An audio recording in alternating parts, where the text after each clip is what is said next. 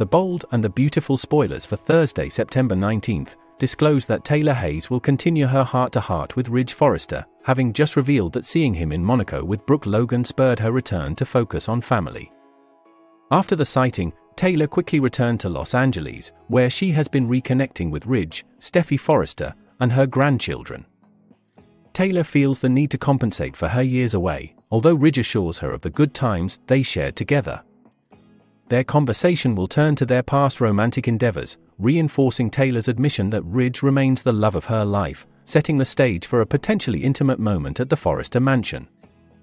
Meanwhile, at the Cliff House, John Finn Finnegan will reaffirm his commitment to Steffi, emphasizing that his family, including their children, is his top priority. Finn's reassurance aims to alleviate Steffi's concerns about Hope Logan and Sheila Sharp disrupting their peace. Despite the couple's history of overcoming numerous challenges, Finn believes they have moved beyond the drama and can now focus solely on their family. Nonetheless, Steffi remains cautious about potential interference from Hope.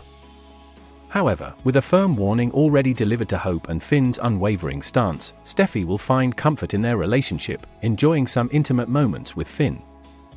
The Bold and the Beautiful spoilers hint at upcoming challenges for Steffi and Finn's marriage, promising more developments that could test their union.